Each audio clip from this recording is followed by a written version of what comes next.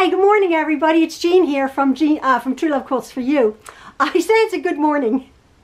I'm just checking in with my friends on YouTube because we have a situation. Oh, it could only happen to us. Gotta keep smiling though, gotta keep positive. I don't know if you guys have heard about the, what is it, the hurricane, IZS's or whatever it's called. I don't know, it hit the Carolinas here in America. Well, we got, long story short, we got rain here. I'm filming this on a Tuesday. I don't know what day it is, Tuesday or Wednesday, whatever it is. We got rain here starting around 4 o'clock this morning. What time is it now? It's about 4 in the afternoon here. And we were flooded. We were watching the floodwaters rise. In our lovely home that we've just moved into. And if you're interested, I have a story. And you guys like my stories, but this isn't a very good story. It'll be okay. It'll be fine. It'll be fine. We are living in a home that my son had bought three and a half years ago. And the property, and I think I have shown you in other videos, the beautiful property we have here. It's a beautiful home. The house is about 60 or 70 years old. Brick built home in 5 acres, and about 100 yards away there's a small creek. Well, in I believe it was 1970 or 75, the people, the original owners had been living here for 35 or 40 years or whatever it was. And they were used to the creek overflowing its banks and flooding. And we're sort of in a dip here. There's a 110-year-old bridge right up the road. It's a real beautiful, picturesque bridge that we go up and walk and see the lovely little creek flowing by. Well, the people who had lived here, they were used to the creek overflowing its banks and coming up.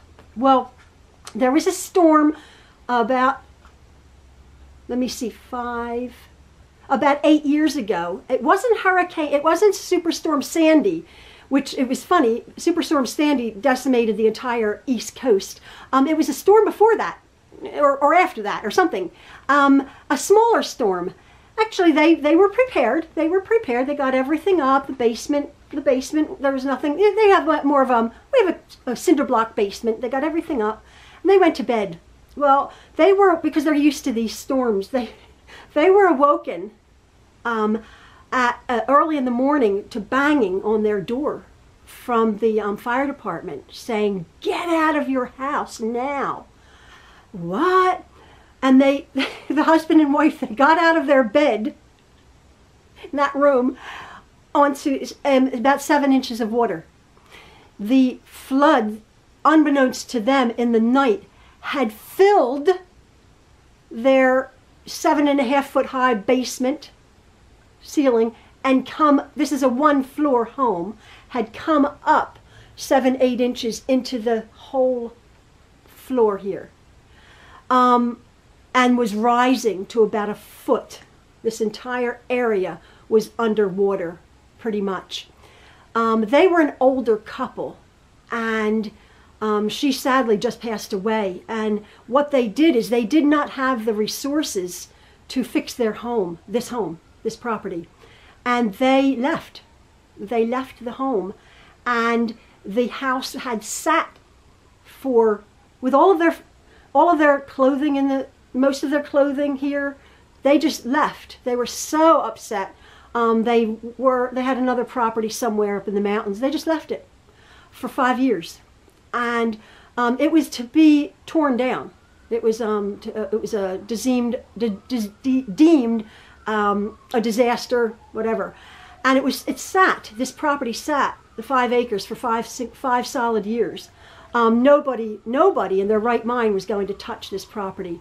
Well, along comes our son, who's a builder, and actually got the property for a song and said, "Yeah, we'll have it. We'll redo it." And so 3.5, 4 years ago, he and his team came in, ripped up everything. Everything here is new, from the drywall to the ceilings, the new roof, the new flooring, new retaining walls outside, new everything. Renewed the entire property. Obviously new appliances. They reconfigured some of the rooms, put in a new bathroom, all new bathrooms. The whole building has been renovated to make it livable. And so the township is like, great, super. So it's been a lovely property for the last 5 years. Well, when they lived here, they did have flooding.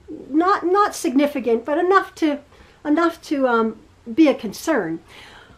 Well, our son Dominic, he was saying he was going, when he was living here, as of 6 months ago, he was going to raise this house. Now, this is a 2,300 square foot home on one level. And he said, oh, he has a house mover come and look at the property. And they come in and they jack the house up and they put in big I-beams and then they put in cribbing. It's like a Jenga. And then they leave it and then you come in and build all your foundations and everything. So we moved here in January of this year, January 10th of this year. And I was going through a tremendous amount of stress with selling our other house. And I'm like, no. You're not raising my house. I like, forget it. Like all of this stuff, all I have, I was like, that just put me over the edge. And so he and his wife were like, okay. And every time it rained, it was fine. It was fine because it was like what happened. There's a 100-year storm and a 500-year storm. What flooded this house apparently was a 500-year storm. Well, we've had 2 of them since. We've had 2 500-year storms. The weather is crazy. So this morning at 4 o'clock in the morning, I woke up and I said to Ian, he sleeps beautifully. I don't sleep. I wake up and I'm like, you know, we have things in our basement, the basement that flooded, that was filled with water. We have things, and now it's sort of, it has it's not a nice basement, it's a concrete basement, but it has a trench around it and a sump pump that runs continually. And it hasn't had a drop of water in it. Interesting. So we have the things that I did not get rid of. Some china and some crystal and some things down there, some furniture and some pictures, painting, some rugs in our basement, up on shelves in big Rubbermaid containers up on shelves. But still, our basement is filled with things that I just couldn't part with. And we keep checking the basement. I'm like, Maxwell. So I woke everybody. I woke Maxwell and Ian up, like, go check the basement. It's dry as a bone. It's fine. Well, I will put pictures up. Because the bridge and the creek completely broke its banks, overflowed. And we called our son, and he lives about 15 minutes away. He came very quickly. As our landlord, I'm like, we don't own the house, we rent it, landlord. And he came, and he's a tough cookie. He's sitting there in his Jeep, and he said, we're watching the floodwaters just make our property a swimming pool, 3 foot of water. And it was so much rain. There was so much rain that came down. Look on the news, this area. There was so much rain that we were watching it just come up. And it came to about, it was about 3 foot deep, and it came to about 6 foot away from our front door. And our backyard, where you've seen me sit out in the back with a pretty deer and everything, was a lake. It was a lake. And it got to the point where my husband and Maxwell was a trooper, I'll tell you, and our son were like, Mom, you know, you have an emergency bag, which we've had packed, my go bag. He said, you take the van. We have 2 vehicles. Well, my husband has a vehicle. We have 3 vehicles. He says, you take our van and you go over to our daughter-in-law's house. Just go. Pack your bags, take your toiletries, take everything, and you just go. And I'm like, I just said a prayer, and I said, okay, I'm out of here, our lovely home. I had taken pictures of it at not its worst. I'll put them up. I thought, oh, well, here goes my lovely sewing room. Oh. And I'm trying always to be positive and remain like, oh, the sun is shining now. I was like, a nervous wreck. I got in the car and I'm like, I'm out of here. And I said, please, our area is prone to flooding. So there's 4 ways out of this little area here. 3 were closed. Our road, I had to go through the barricades, and there was 1 road out to the main road that I could get to. They're like, quickly get out of this area. And they were, if it was going to come up, they were going to be right behind us. But they had put some, markers on the driveway. They just sat and watched the floodwaters come. Within minutes, it was minutes that Dominic had come, and we're sitting there, and the floodwaters are coming up and swirling. And it was interesting because the township has on its itinerary for like the last 30 years to redo the old crumbling bridge, tiny little bridge over the river here. They've had it on their books to do. Well, it's a priority that they widen this and put, make the creek bigger and whatever. And that has been on their books, and they haven't done it yet. I think literally from the last storm that flooded this home. Anyway, I got in the car. What I was saying is, excuse me, I'm a little bit nervous. There was, from the township, there was 5 huge, great big telephone poles, telephone poles, in a ditch that I guess the Pico, our energy company, was going to be putting up sometime. They've been sitting there for years. They were here before our kids moved here. They were here. These big, huge, great big things, just in the ditch. I think we're low on the priority list, obviously. Well, we're watching these 5 massive, huge, great big telephone poles this wide around just float through our front yard, across the way, across the street. And it was so funny because it was a raging flood, like you see in televisions, like movies. It was a raging flood in our front, and the roads are closed off, barricaded. What do you expect to happen? We're sitting there, me and Zat with an umbrella. We're watching this flood water. What are you going to do? And debating. We got to get to higher ground. Sure enough, there's like a dozen 4-wheel drive trucks. Like, oh, I could go through that. And we were like, that's 5 foot of water right now. That is rushing. You'll drive to your death. So then they were turning around we have a turnaround driveway. We have a U-shaped driveway. They had to go to the top of our driveway and turn around. We're like, why are you trying to do that? It's because we live in a quiet wooded area, but the road is a busy road to get to the main roads. So they're like, oh my goodness, that road was closed, that road was closed, that road was closed. We're like, you got 1 road out of here. That's it. But all these trucks, like, turning around, and at one point Dom was honking his horn like, don't go. The guy was like a young guy, like, oh, I can get through there. We're like, you're going to drive to your death. It was terrible. It was terrible. Anyway, at the one point, we were watching out front, like this raging river. I come out my sewing room, which is right here, and the water's right here. And I said, okay, I'm out of here. I said a prayer. I said, you guys be safe. You come, there's 3 vehicles here. And I got in my van and I went over to our daughter-in-law. She had a nice hot cup of tea waiting for me. I needed a drink. I don't drink though. So sweet, so very kind. And obviously we have tons of places to go. We were on a WhatsApp with all of our kids, all of our family. And our one son, they did lose their home 17 years ago to a flood. So they raised it 5 foot. We're in a flood-prone area. They raised their home 5 foot, but he sent me a picture. He said, creek life. The creek is coming up. And it's just crazy because, as you know, yesterday I did a video like, I'm all so happy. All positive. We're living in our lovely home. So our son Dominic, he said, Mom, I'm gonna raise the house. He's gonna pull the trigger and he's gonna get it done.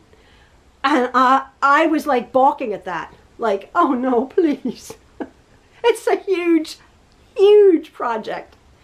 But he's like, no, it's not. These guys do it. They do it like that. I guess we're getting old. We're losing our nerve. And I'm thinking, oh no. So obviously we'll go somewhere while they raise our house. He said, well, I was going to have it raised 10 foot. Well, I'm only having it raised 6 foot. And then he was talking to people, and they're like, yeah, 6 foot would do. The moving company. It's huge, great big. I've seen homes raised, but they're 2-story homes.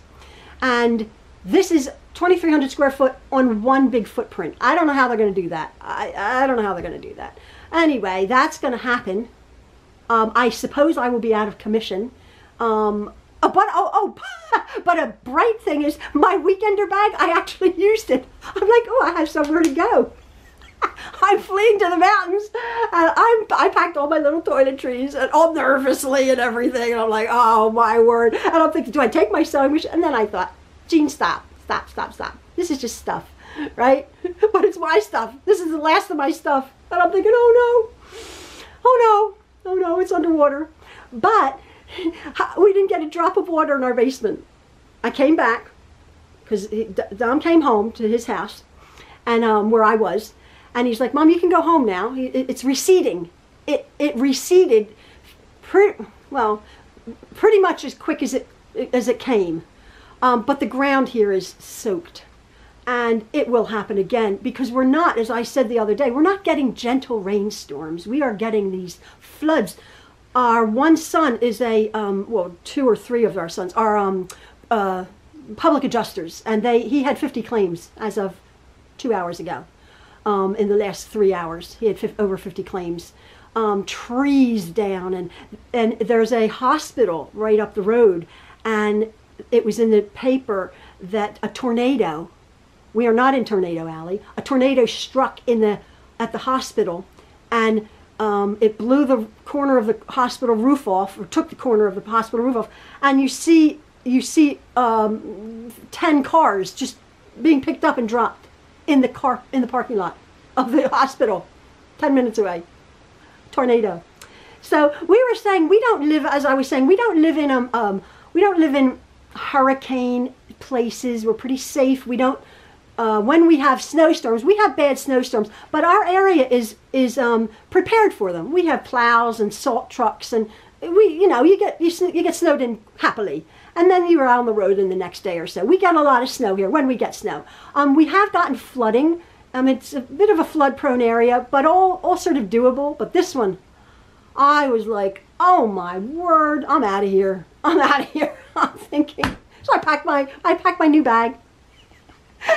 And I said to Maxwell, do you want to come? And he's like, no, he was a trooper. I said he was a trooper. But they're like, if it gets real bad, or obviously, there's one way out. That's it. Forget it. We deal with it. But we don't have to deal with anything right now. But our son is going to be arranging to have this house raised. Massive project. I don't know what it entails. I was like, my nerves were shot. I was texting Jen and Malia and our children, and they were going through things, and Jen has her basement flooded, and their creek, they live behind a park, their creek was running and coming up.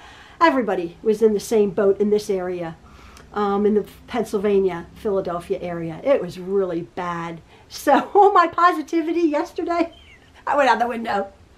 I'm like, no. Anyway, the sun is shining. The sun is beautiful. It's like glorious. Our son Dominic, he took a picture. He was here. We have a herd of deer. You know my deer, my little friends here. I'm feeding them corn and everything. They come to me now. There were 7 of them that were trying to they were panicking. They were trying to go across this raging river right out here. And Dom and my husband are like, no. The little fawns were like, oh no, don't. So they sort of pushed back into our woods. But our whole yard, our barn, except the barn didn't quite come up to the barn, or our new little addition that we're putting on the barn. But it was right here. It was right here on the deck, and right under the deck here. It's about 3 foot down to the ground from the deck. Anyway, so that's my little saga for the day, and I guess weeks to come. I'll see what it entails. Dominic's like, oh, they do it quickly, and I'm thinking, well, how quickly can they do it? I don't know what it entails, but I'm going to take my camera and my little tripod wherever I am, and my computer, and let you guys know. I'm here. Everything is fine. The sun is shining. It's beautiful. But this morning was, wow, stressful. I thought, oh, there goes our house. We just moved here. come back, old house, all is forgiven. I would say to the new owner, like, move over. We got plenty of room in this house. We never had this trouble. But anyway, Dom's like, that's why we have insurance, Mom. And very, very pragmatic, very, very realistic. Like, it's okay, don't worry about it. But I'm like, oh my word. Wow, not for the faint of heart. But again, like I say, we're having these 100-year floods every 3 days, it seems. Anyway, I just thought, you guys, I wanted to apprise you, my friends out there, what's going on. I'm a bit stressed. I had a good day yesterday. Oh, I did come home, and my husband and Maxwell were here, and I came in. The cars are here. And I'm like, it was dead quiet. I'm like, hello? Hello? I went out back. I'm like, Ian, Maxwell. And then they were in their beds, sound asleep. I mean, the stress. They just took to their beds, and I'm like, oh, sorry. And Ian's like, I just have to sleep for an hour and a half or so. I'm like, oh, this poor guy, because he was out there documenting it, you know, foot by foot by foot by foot by foot by foot by foot. That was scary. That was scary. The pictures that I'm going to put don't even show it at its worst. It came right up. So anyway, but it's gone now. Most of it. Our ground is sodden, of course. And we will see what we do next. The next stage, the next plan. But I'll let you guys know. And again, yeah, I just wanted to check in, and I hope you are all safe. I know this is happening all over the place, and falling branches and trees and flooding and, oh, terrible. Windstorms are terrible. So please, on top, I thought August was going to be quiet. August is coming like a lion, right? Oh my word. So if the water doesn't kill us, the virus will. Oh my word. Anyway, keep positive, keep safe. We have our lives, and we have each other. So just look after each other. And my sign, don't look back. You're not going that way. I'm like, yeah, okay, whatever. Anyway, have a lovely day, folks, and keep healthy and safe. See you later. Thanks for listening. Bye-bye.